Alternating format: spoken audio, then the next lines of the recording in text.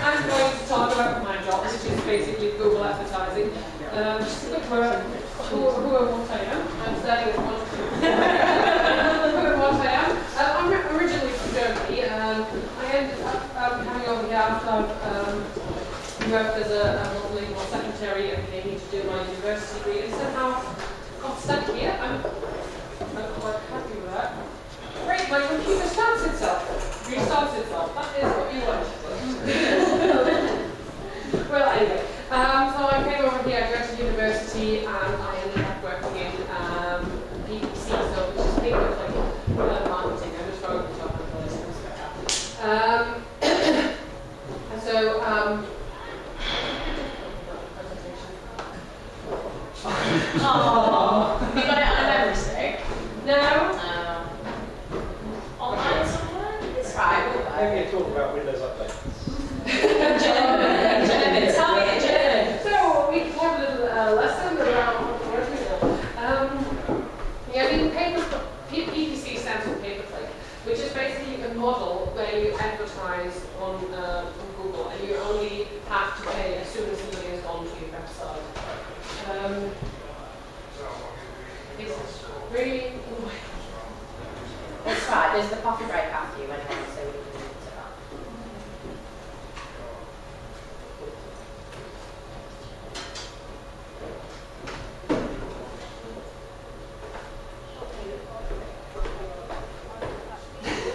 Yay!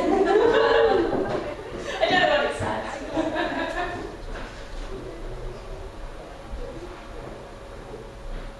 And have all the things nicely prepared with everything set up.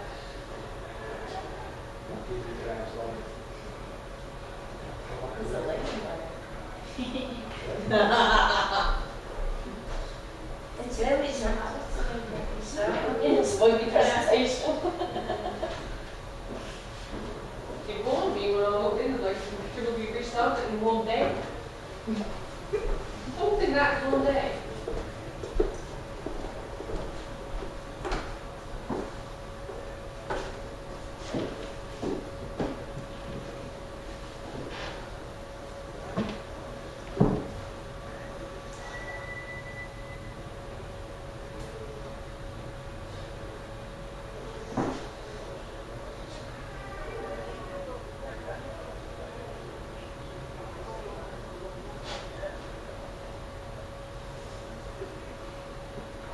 Really faster.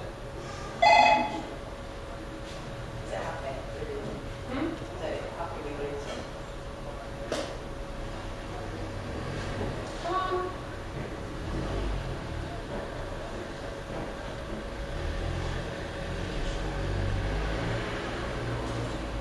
I'm just having a blank screen at the moment. I think it's coming now. Sure. I think something happened. Sometimes you have to just let it.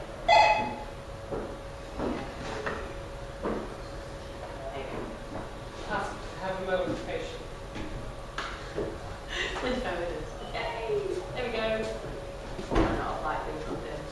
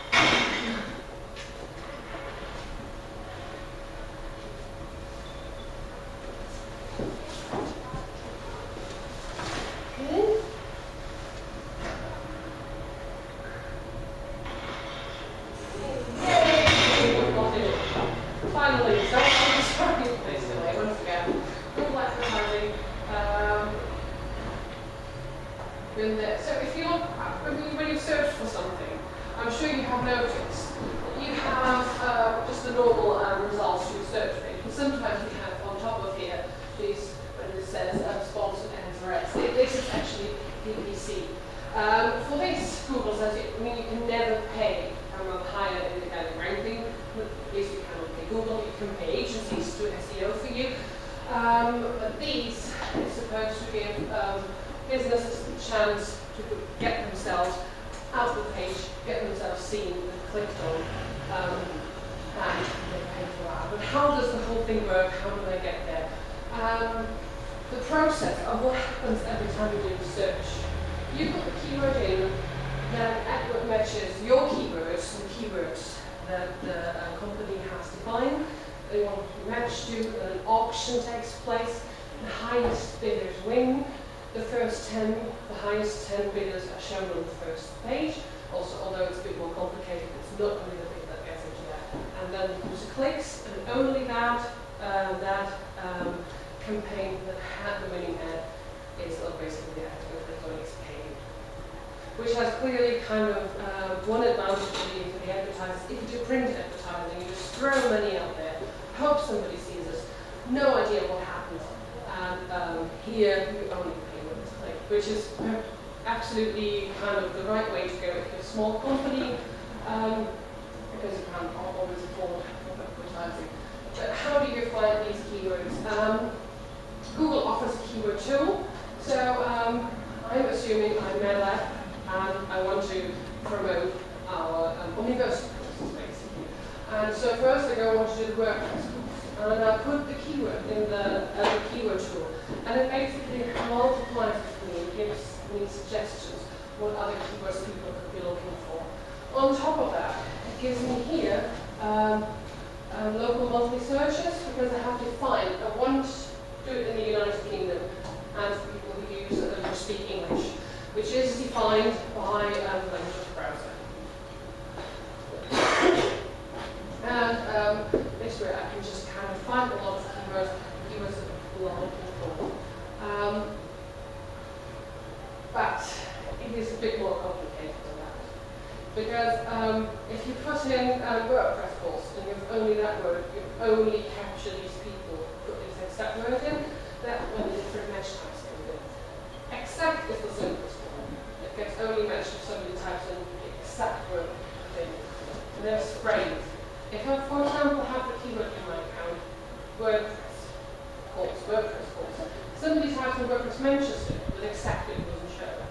The phrase it shows. So basically what you search for, exact, plus something in the front, plus something in the back.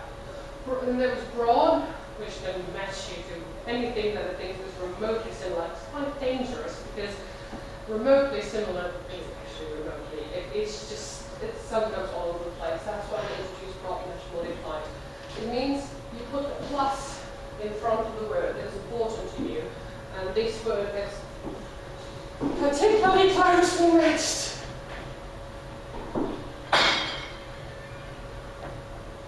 By the way, I'm trying to make it not to sound like an advert for Google advertising. It has its advantages and it also has its disadvantages. But mainly I'll be talking about the advantages because that's what I'm working.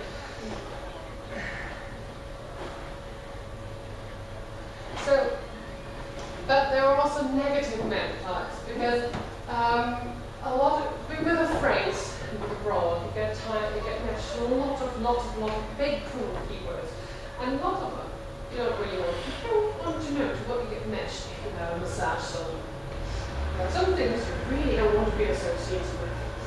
And so a massage salon, you could exclude certain keywords. Mostly you would exclude things like jobs, or if you're maybe a luxury brand, you're pretty cheap. And that on the bottom here was for a labeling company who got matched to some sort of a dating thing. So it is important to kind of look at that. And one thing is you can also here it will. That's why this is quite cool, because when you put the keyword in it gives you a Google thing it's similar. And if you then have here something you really don't want to be matched to, take that as a negative keyword. So the keyword headlines don't use one word keyword. I had one example for an industrial lubricant company. Not the way it's going. They had keyword trim, which is apparently an industrial lubricant, but the word trim got meshed to all sorts of things, from hedge trimming or whatever it isn't. They basically spent 80% of their budget on the keyword trim, on which none of the keywords had anything to do with them. So don't use one-word keywords. Long-tail keywords are cheaper. The less competition there is, it's an auction, so the less people are using it, the cheaper the keyword is going to be. Locations are quite good. You know, when you're operating in an area, put all the mentioned, you put Cholton, you put all sorts of areas in. Probably what people actually want to do. Are you selling something? When people buy, are you selling something online? Online in it. The more descriptive people are, the more. The whole principle of Google is relevancy. They are trying, at least, only to show you ads when they think they're relevant to you, that they are helping you. I mean, ultimately, they're helping themselves because they're getting a lot of money out of it. But yeah, it's the principle of relevancy, and relevancy gets rewarded, I guess, with that content. It's best to use keywords that have about 1,000 plus monthly searches because it's still going to see around. Yeah, and don't forget your negatives. I keep repeating that. But you don't just throw keywords in a big pool and then have random answers matched to it. There is quite a bit of strategy to it. So you have the overarching campaign, which then is an ad group. For example, if I go back to MedLab and I want to advertise on university, I would make an ad group for WordPress courses. I would make an ad group for Arduino courses. I would make an ad group for venue hire. And then have closely related ads to that, where I also put the keywords, if possible, in the ad. The more things that you do, the cheaper the advertising is. It can get quite complicated. This is a campaign week that has about 3 different ad groups, but large accounts can have hundreds and hundreds of ad groups. Coming back to the MATLAB example, so maybe Bracamp company MATLAB, and here we different ad groups, which are into positive and negative keywords and the end. An ad consists of a headline, which may be 25 letters. And what you have searched for is highlighted in dark blue. And there is one big thing, I don't know if you've noticed that when you search for something, that there is a lot highlighted in dark blue, the whole headline. This is the so-called dynamic keyword insertion. But with this, you keep working with gradients. You have to be really careful. Because it puts in there whatever the searcher puts in. So for example here, children's sale, children wholesale. Or over here, where somebody tried to put the keyword which is this here in, but misspelled it, and that looks really embarrassing. So, and also DKI usually gets your quality score, which is quite important for the bidding, because in the beginning I showed you the top 3, and then on the side further 7 for the top 10, and they're numbered and then they're average. And the bidding works like that. They take your bid, which is called maximum cost per click, which is then weighed out with your quality score. And basically, it multiplies quality score, which can be anything from 1 to 10 with your bid. And the person who's then the highest value is the person on the top. The quality score is quite interesting with Google, because they also have a mystery component, which they don't tell anybody whatever that is. They now started to call it other relevancy factors, because some people thought probably mystery component sounds a bit silly. The quality score is determined by a lot of things. So there is the ad relevancy, that's what I said. The ad has to be quite closely tailored to the keywords. The keywords have to be relevant to the landing page. The landing page is really important. A lot of websites make it really silly, and you can just go to the main page, which is not what the user is looking for. That's not what Google tries to reward. If you put WordPress courses in there, you should get the historical performance is quite something, if there has been a big click-through rate, then they will be high policies for. And targeting is quite interesting, especially for small businesses. There's a big chance in there. I mean, the obvious thing, target language. You can only, your keywords are in search language. Your ads are in search language, and then you have to target the language of the same. You can't have a campaign running with French keywords but English and or else speaking your language. Geo-targeting, you can do really granular targeting. You can do radius targeting, so you can have a postcode. Then say you want to target everybody 5 miles around there, which doesn't really make sense because then you have about one person clicking seeing your ad. Particularly, you have a few customers in Scotland, which basically seem to target only sheep because they have 10 miles on the highlands in Scotland. So 25 miles is about the smallest. Kind of really give the chance of targeting closely when you're on one. Scheduling. This is quite interesting. If you have a time when more people are looking for you, at that time you kind of exclude them running another time. And through marketing, have you ever noticed that you've been on a website? Yeah. And suddenly all these ads show up exactly for the website you've been at. This is the remarketing. And you can set all sorts of goals. Basically, you put a tag on the site.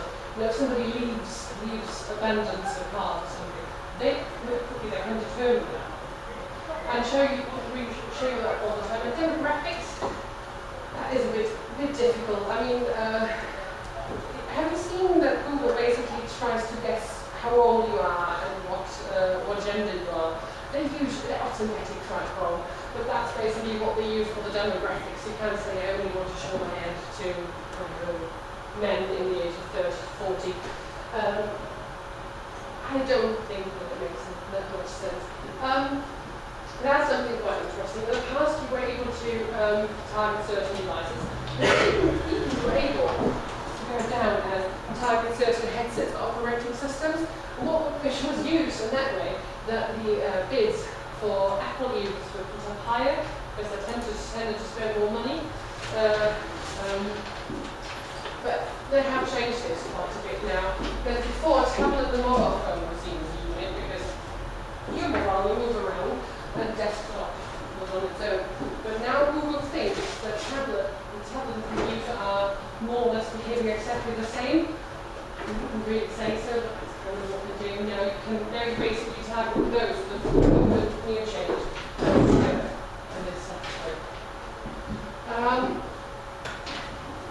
So how the bidding works is you put in, it's quite simple, you just put in your overall, what you're going to, basically your credit, and then you say you have to set a daily budget.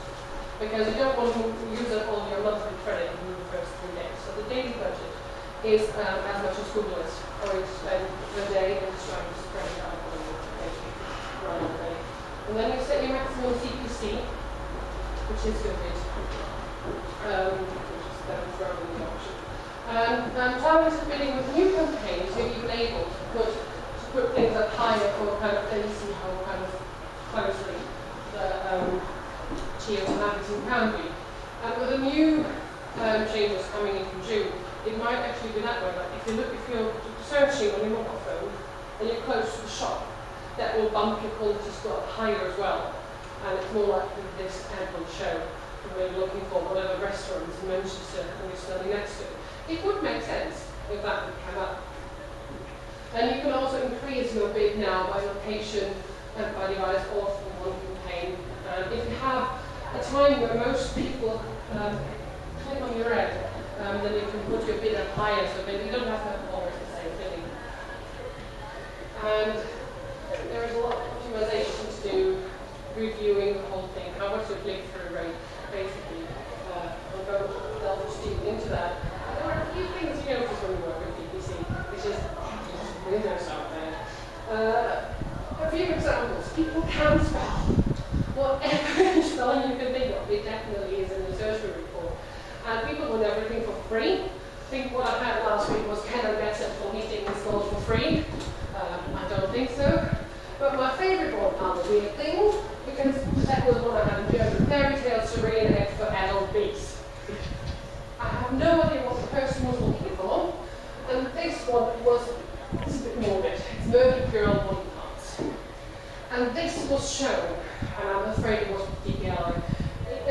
for a car body shop. So somebody must have looked for murdered girl body parts, then this headline was inserted into a surgery for whatever car body shop something, and then it was clicked on it. We were all a bit like, should we notify somebody? So, yeah, I mean that relatively taken more like from the building aspect from being a business than from the user. I'm not sure about this. I hope that's what you're looking for. If you are interested in that, and maybe have your own business, there are quite a few resources and websites. Building the whole thing is relatively simple. I've had that all prepared.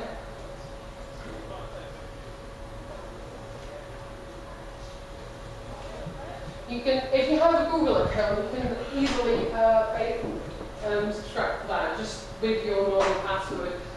This is how the campaigns basically look.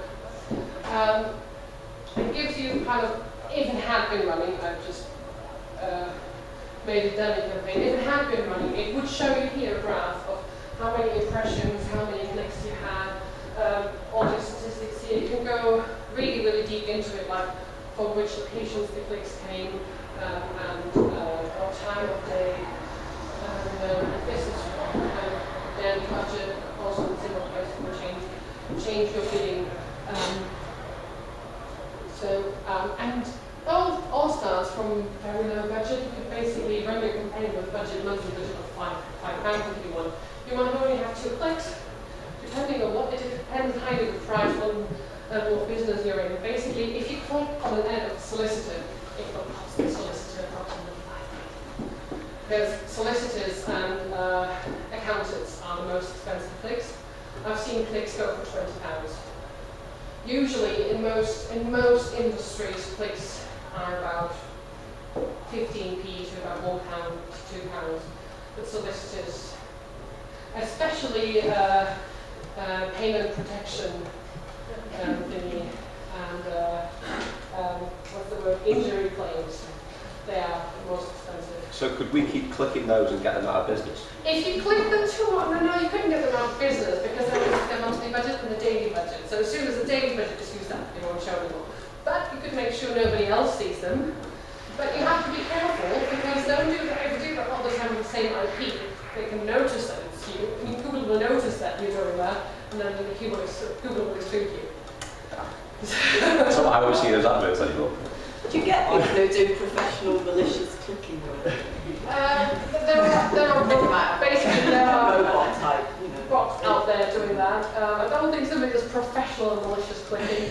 I had a case on Friday, actually, just before going home, where a customer had a new campaign started and was phoning us up that he was now getting spam through his quote box. But it can't really have anything to do with us. The only thing you can imagine is that one of his competitors looked for something, saw that he has the ad, started clicking on him like crazy, and then filling out his quote form.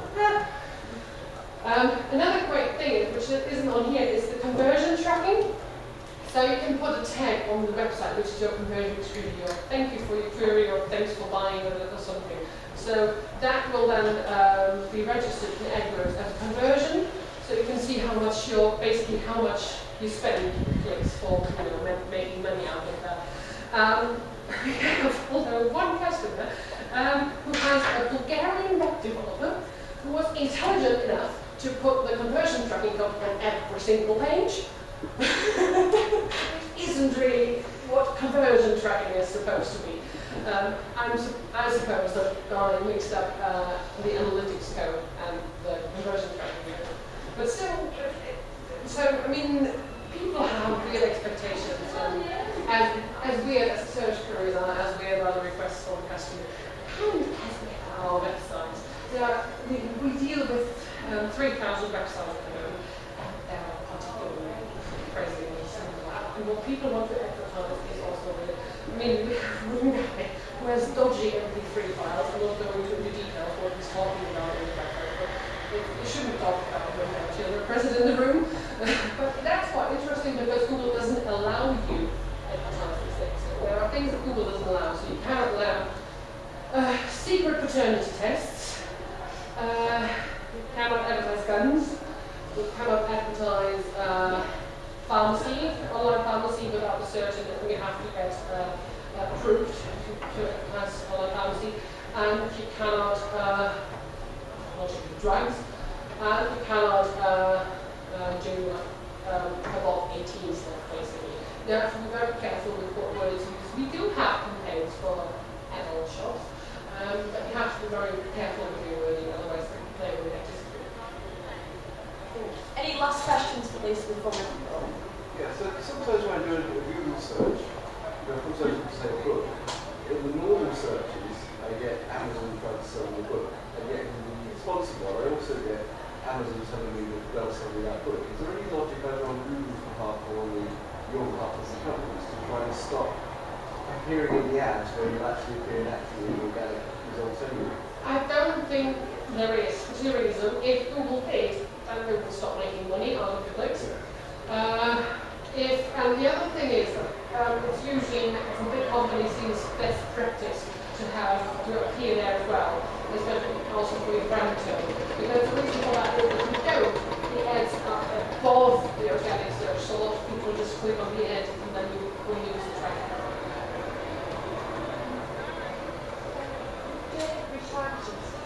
Do you ever use any sort of company information at all? So if they've got any sort of segmentation in place, like they can have a look at a certain cookie and say, with this one we want to apply this segmentation for any, do you ever do anything? I personally don't work with the marketing because our customers are too small for them. I think, as far as I know, you can go very far into detail, but that is onto kind of how long ago you have been on the website and where on the website you have been.